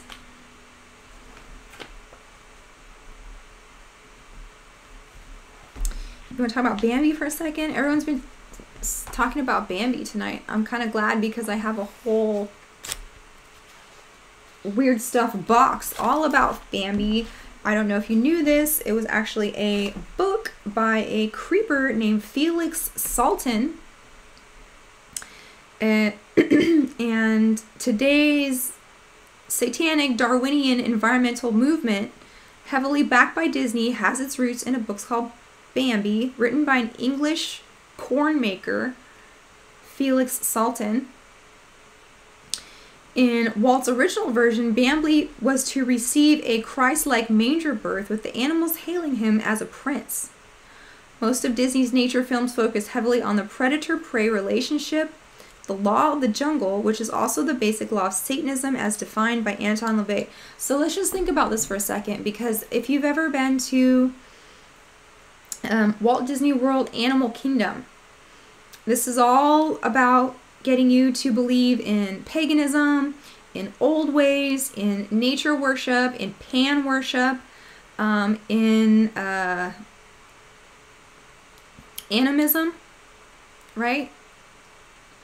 There's a spirit in everything, kind of like they did in Pocahontas. What's that? Colors of the Wind. Everything has a spirit. The rocks, the trees, the wind is all animated by these nature spirits that can be worshipped and that can be in service to you if you know how to access them. And this is where you get the tree of life that you have to walk through when you go to the animal kingdom. So this is all wrapped up in nature worship. And then if you notice, whenever you have these animal documentaries, they can't help themselves. They have to put in the predator-prey scenes, you know, when the lion takes down the gazelle or whatever. Like, they can't even leave it out, even for kids. And just show cute animals, you always have to have that, like, you know, hunter chase, taking down the prey. That kid, you know, they're like, well, kid has to learn death somehow. But anyway, so Bambi. So many scenes in these nature shows involve the stalking, the killing, and the consuming side of nature, while the peaceful, balanced, symbiotic relationships are ignored. This is meant to convince us that the survival of the fittest is the philosophy of nature, and man is nothing more than the top of the food chain, and he is a destructive element to the environment. The extension of this logic of Bambi is the basis for ideas of population reduction and eugenics. So the story of Bambi appealed to Walt because he always liked animals better than people, and you hear this in people who are abused, especially like SRA survivors and stuff. They're like, I don't even trust anyone. I don't like people. I just want all animal companions because animals can't hurt you. So this is something that Walt has in common with these type of people. In the book Bambi, tame animals view the humans as gods, while free animals see humans as demons, and they simply refer to people as him. So by the end of the book, the animals view all humans as simply being on the same level as animals, a vicious creature fit to be killed. Here's the cover of The Old Bambi by corn maker Felix Salton. I dare you to look him up and see what he's up to. So here is a mistake that a lot of people make when they say Disney was a 33rd degree Mason. No, he was not. I promise you, if he was, it would be all over every Masonic temple you've ever been to. He was not a 33rd degree Mason. His brother Roy was. Walt, however, was in Demolay. So if you Google Disney Freemason, you will most likely find yourself, like, you know, dwarf deep in Masonic conspiracy territory. There's no evidence that he was a Freemason. Roy was. Walt was heavily involved in the Order of Demolay, which is a fraternal organization created for boys who had lost their fathers during World War I. Now, Demolay was named after Jacques Demolay, who was executed, I think, on like October 13th. And that's where we get the idea that Friday the 13th is unlucky because of this. So Demolay begins like many, or the Order of Demolay begins like a lot of Disney movies do, with the death of a parent. When a young man named Louis Lower lost his father, a fellow craft mason, it spurred the senior warden of Ivanhoe Freemasonic Lodge to call his Masonic brother Frank Land and ask for help. Land asked Lower if he would like to form a club and meet at the Masonic Temple. Lewis thought the idea had possibility and showed up the next week with 8 other boys. So they sought a name for the club, and after many biblical fraternal names were discarded, one young man suggested that the name be something connected with Masonry. At the time, Frank was serving as the head of one of the Masonic groups as the commander for the De Molay Council of Kadosh. He told them the story about the last leader of the Knights Templar, whose name was Jacques de Molay, or as they say, James of Molay, you could also call him. There were 9 original poor Knights of Christ, otherwise known as Knights Templar. The mythic knights were sanctioned by the Roman Catholic Church in 1128 to guard the road between Jerusalem and Acre, and were also legendary for their participation in the Crusades. Since there were also 9 boys gathered to form the club, the order was founded under the name of the martyred Templar Jacques de Molay. I know he's gonna have something to say about this. He says the death of the Templars, 1013, 1313, something 1314. Yeah, and 1013 has a lot of been popping up a lot in pop culture, just like the Big 9 number does. Chris Carter, the creator of X-Files, his production company is called 1013. There's a bunch of them. I'll have to like gather up all that info in my head if we want to talk about 1013. But Friday the 13th comes from the execution of Jacques de Molay. So in March of 1919, the Order of the De Molay was launched, and during the next few years,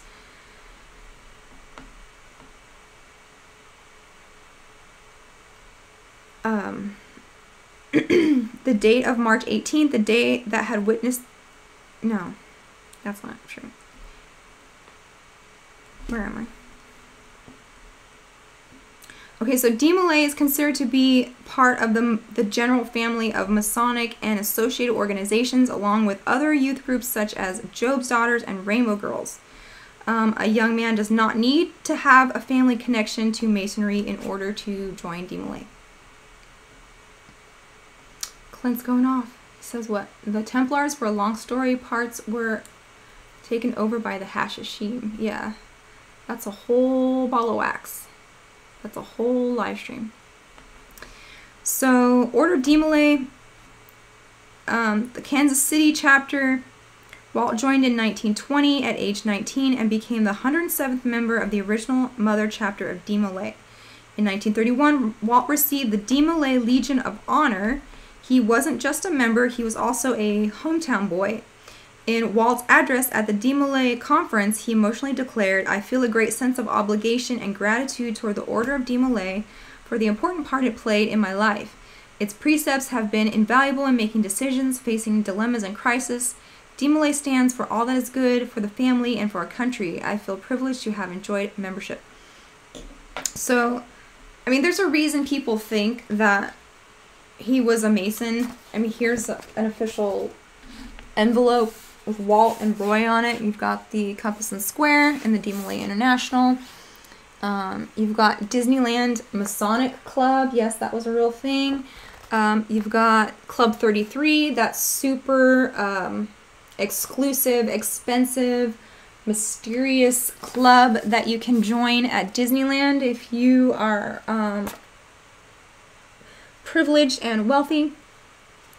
And you even have more signs and symbols of Masonry in Disneyland.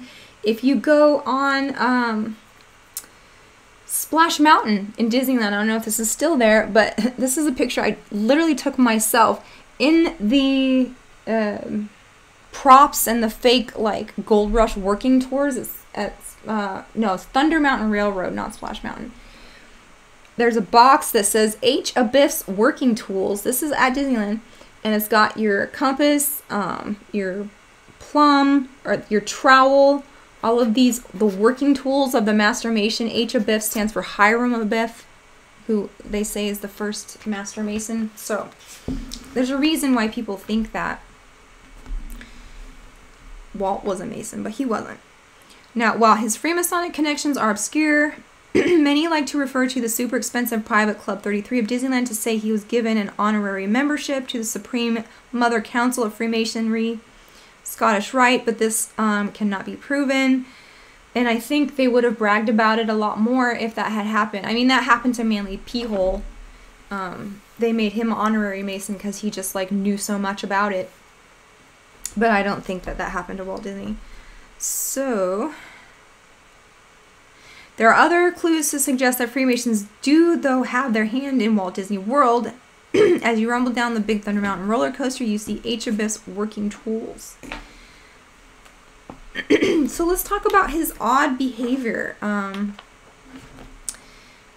You've got him posing as, you know, the bastion of morality in Hollywood. He was what saved it and pulled it out of the corn quagmire of Babylon. When things were crashing in Hollywood, they're thinking that it's all, I mean, crashing in American economy, they're thinking that it's all Hollywood's fault.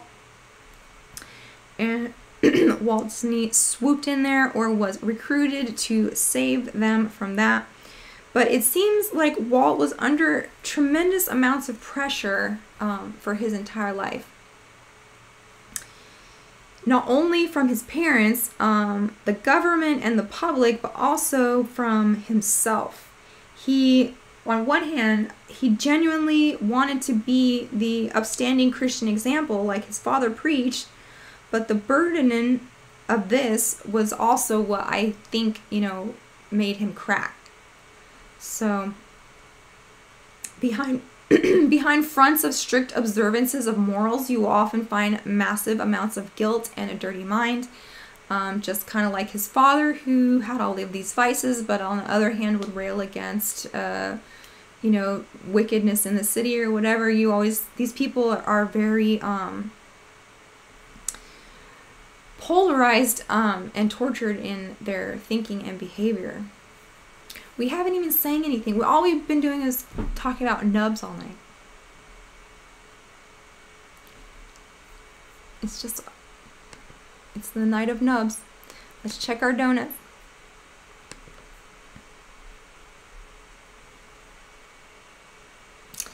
So people like Tiny Mustache Man had these same obsessions. He would obsessively wash his hands many times a day, which is a sign of a guilty conscience. So did Walt, several times an hour, every hour. Now these are all the weirdest things that I picked up from his biographies and you know, stories of his life. This is peppered from many different sources. Anything that stood out to me that was like, whoa, that's weird, I put it in this part of the chapter. Logan Daly says, is Nub Wave not a good... Yeah, it's good enough. It's nub enough. But no one's even asked me to sing. I couldn't even remember that dang Journey song.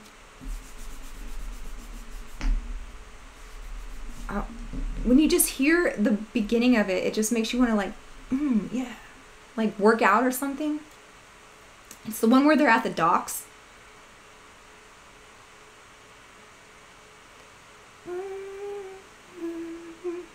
Ooh, Paul's sending me lots of donuts and cakes. Thank you. I like it. I like seeing these sweet emojis in my chat.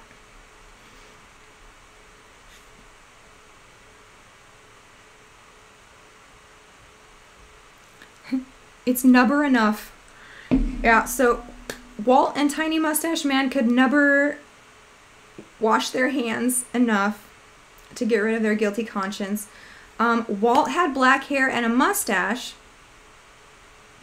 He used his own facial features to clue artists in on how to draw Mickey Mouse's features. He was usually the voice behind Mickey, but his unsupportive mother told him she didn't like Mickey's voice and that he sounded like a sissy. Poor thing. The next time Mickey would appear, he was mostly silent in Fantasia.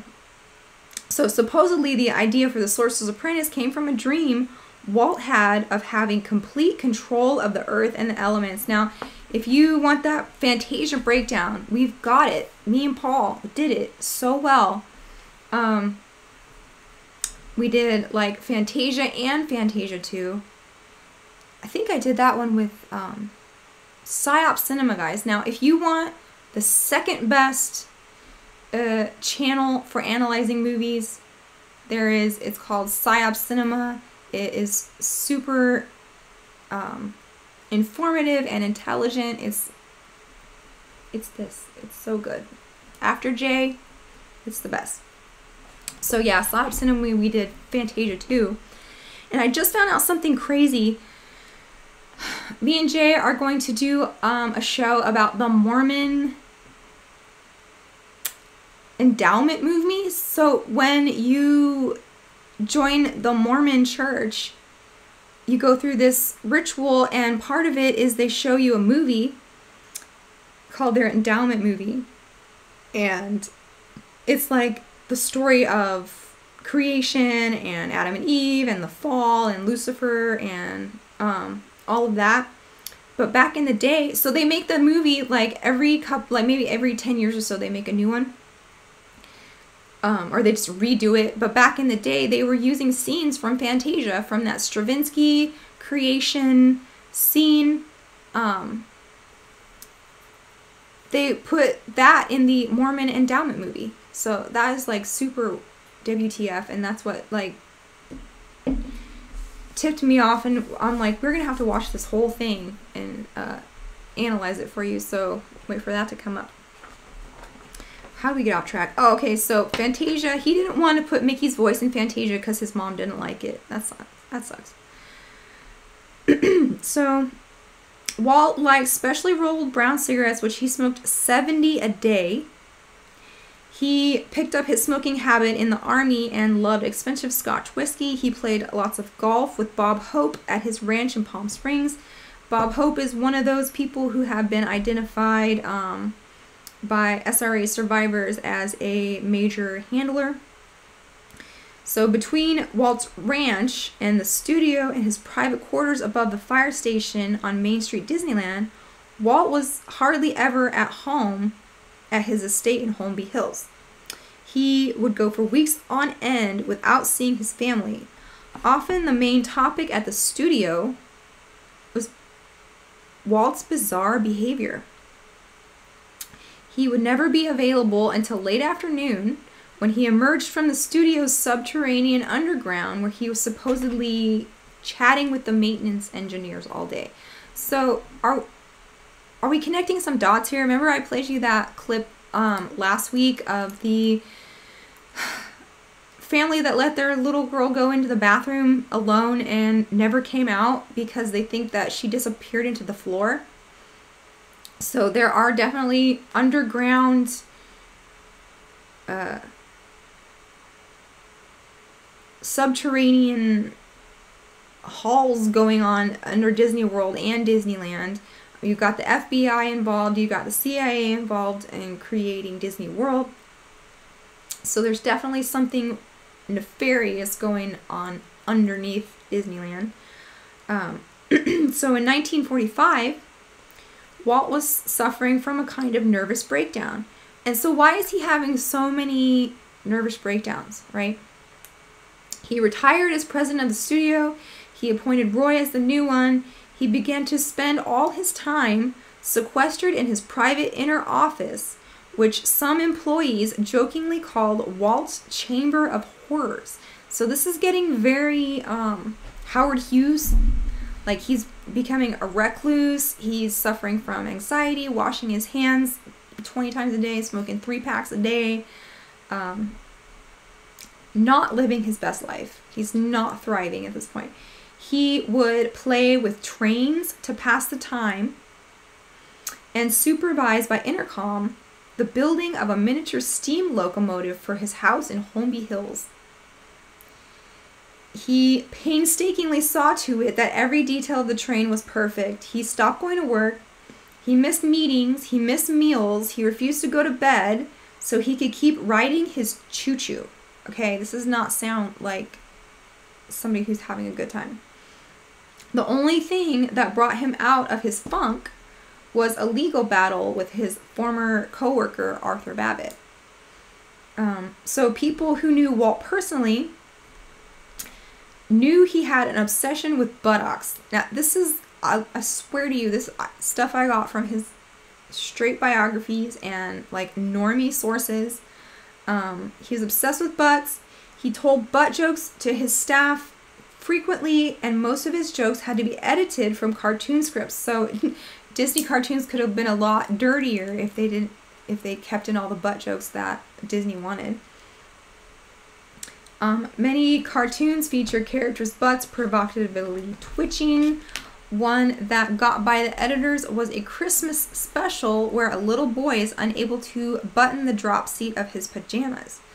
I'm thinking of, like, remember those hippos dancing in Fantasia with all their butts? Walt loves his butts. And nubs. Never mind.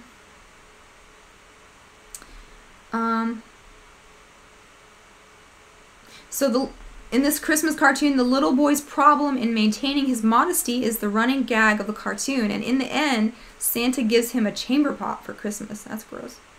Another example of his butt fetish was in Fantasia, when two mating centaurs bring their backsides together to form a single beating heart. Apparently, Walt was not only obsessed with anus, but also what came out of it. One co-worker recalls that he could talk about turds for 30 minutes straight. So this is the guy who is the most beloved children's media producer of all time. 22 Academy Awards, 59 nominations, 7 Emmys, 950 honors, meeting royalty, 48 Academy Awards. All of these accolades, and he could go on about turds for 30 minutes straight.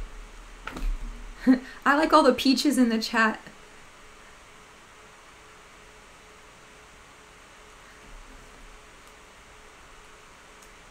So for an artist, Walt was pretty, how should we say, unromantic. He treated his marriage like a business partnership. Walt and Lillian spent their wedding night on a train from Idaho to Los Angeles. He suddenly developed a toothache and began to pace up and down for almost an hour. He visited the club car where he had his shoes shined dozens of times over and over all night. This is his wedding night. When they arrived in Los Angeles, they boarded a steamer for Seattle, and it wasn't until they reached Washington that Walt was able to consummate the marriage. Now, I know traveling is tough. Okay, but this is crazy. And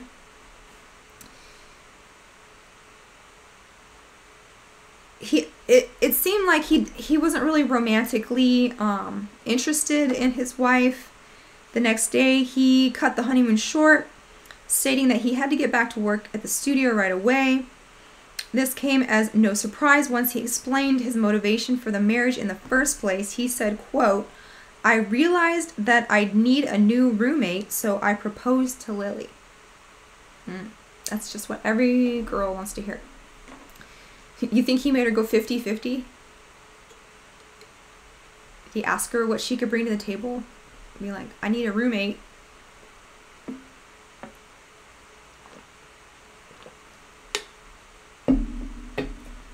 Somebody says, Jay and Tristan really nailed The Wicker Man last night. Yeah, that was really good. If you didn't see that, go look it up. It was really funny. They did the 1970s Wicker Man and the new Nick Cage Wicker Man, and they contrasted them. It was really good. So we are almost done. We have a couple more paragraphs about how weird Walt Disney was. We've gone over his whole life from his birth to his involvement in the FBI. Nobody still knows who his real parents were, or if there even was a scandal in the first place. We've talked about Bambi by the corn maker Felix Salten. Animism, Walt in the Demole, Walt Masonic connection. And now his very deep, dark, personal feelings towards his wife. Not a lot of romantic love going on there. He'd rather talk about turds. So, for someone who was supposed to be providing the ultimate in family entertainment, he didn't like kids very much. According to Kenneth Anger. Now, take this with a grain of salt because it's Kenneth Anger, a Satanist. But he said that he used to open a small rounded door in the wall, a fairy tale door that creaked, and take his guests down a winding staircase into a dungeon filled with racks and iron maidens scaled to the size of a 5-year-old. Now this is how I really feel about the little bastards, he say, and puff on his cigar. And that is from Kenneth Anger told that to High Times Reader.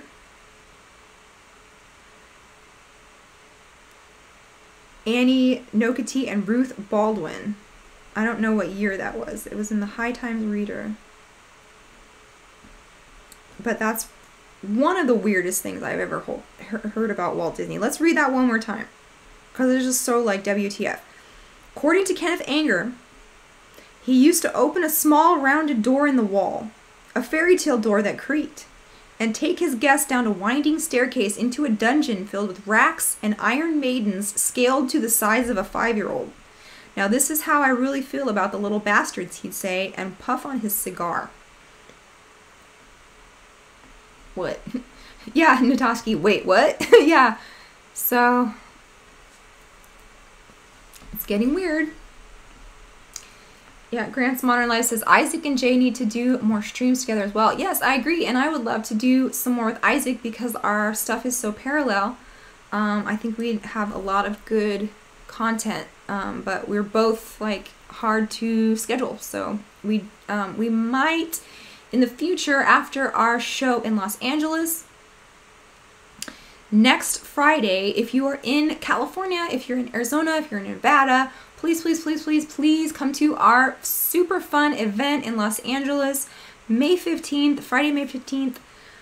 It's a 5-hour like party with lectures, with comedy, with Jamie Kennedy, with me, Jamie, talking about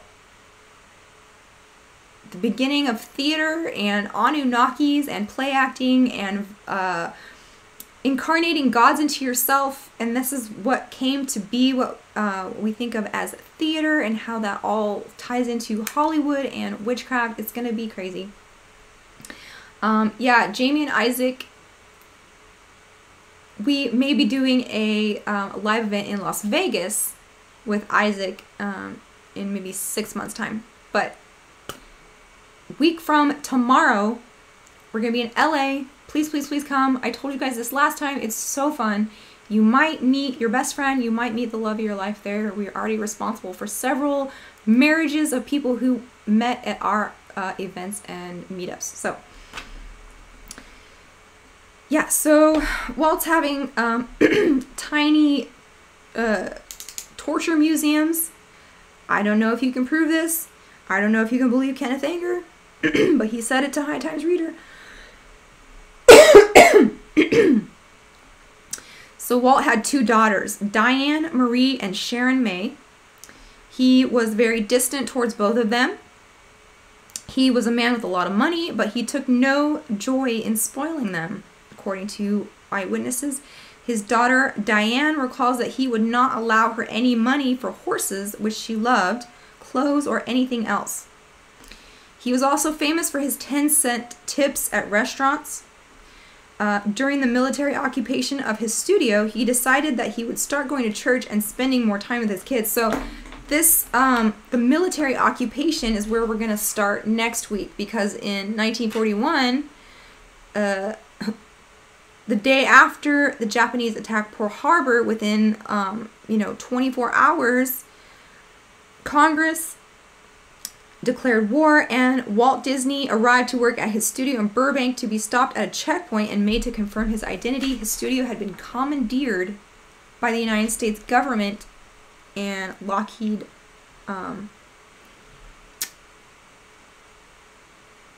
Well, it was a defense station to guard the nearby Lockheed plant. All the film equipment was replaced with weaponry, and the parking lot was filled to capacity with Jeeps. During this occupation, 90% of his production was the service of government propaganda films. So that's what we're going to talk about next week. So back to his kids. Sharon May was an adopted daughter, and she arrived at the Disney home In December 1936, the newspapers around the country announced that Lillian had given birth to Sharon, and the Disney family kept up this lie for years. So why would they adopt a baby and then say that the wife had given birth? That's weird. The reason given for Sharon's adoption was that Diane needed a playmate. In June of 1948, when Sharon was 12, Walt took her to Alaska with him for about 2 months. For most of the trip, they were alone together.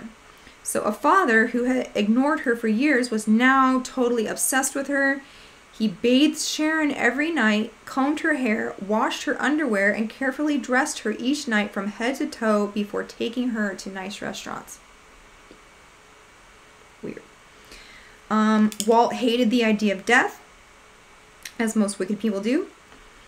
He avoided funerals, and if he had to attend one, it would always put him in a deep depression. So that's why we talk about like people who try to do life extensions and transhumanism. It's because they are trying to outsmart nature and judgment and live as long as possible. This is the idea of the Faustian bargain, is that you try to prolong your life as much as possible because there is hell to pay in the afterlife. When Walt died in 1966, no details were made public, and all reporters were able to discover that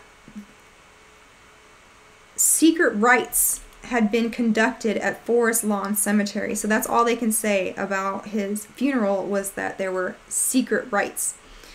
His employees at the studio were encouraged to act as if he were still alive by quoting him in the present tense. Like example, Walt says instead of Walt said, past tense. So that's pretty crazy. Yeah, where are all my nubs at? Nubian Empire? Yes. Restless hearts, baby, I'm reaching for you. Okay, more donuts. Sabrina, thank you so much. Thanks, Jamie. I did the Walt talk even though I'm suffering from PTSD because I was under the Disneyland spell for most of my life. Great stream. Yeah, thank you, Sabrina. I think most people were under the Disneyland spell for most of their lives. So we are attempting to pull back the curtain on the wizard, and I look so squinty when I do these because I need glasses, and I'm trying to read all of your nubs, but I have to squint to do it. Oh yeah, Slowboy says, in the afterlife, you could be headed for a serious strife. Now you make the scene all day, but tomorrow there'll be hell to pay. Yes, exactly. In the afterlife. So Disney, as we have seen, Walter E. Disney, he is the epitome of the sorcerer's ability to create images. His golden name was so methodically engineered to be that way. He had a personal image builder named Joe Reddy who worked full-time to build Walt's image. Today, every employee of Disney, from a top manager to a food service vendor, is required to attend an employee orientation experience called Traditions the first day on the job. The course is designed to immerse each employee into the Disney vision and mission. Its very purpose is to build and continue a desired organizational culture where they learn to enjoy thinking the Disney way. So that is the life of Walt Disney, and if you want to look into his birth scandal, you're gonna be frustrated, but do it if you want. I literally took 2 weeks trying to find out, with the help of the entire World Wide Web, Walt's parentage and all this. I haven't looked into it since then. Maybe there's new stuff. I don't know. If you can find it, you can definitely come back here next week and super chat me, or just nub it up in the chat room. And one good book to read about this is called Walt Disney Hollywood's Dark Prince by Mark Elliott. Other books that I used, not a complete list, but some. Disney's World by Leonard Mosley. Walt Disney, An American Ritual by Bob Thomas. Deeper Insights into the Illuminati Formula by Fritz Springmeier.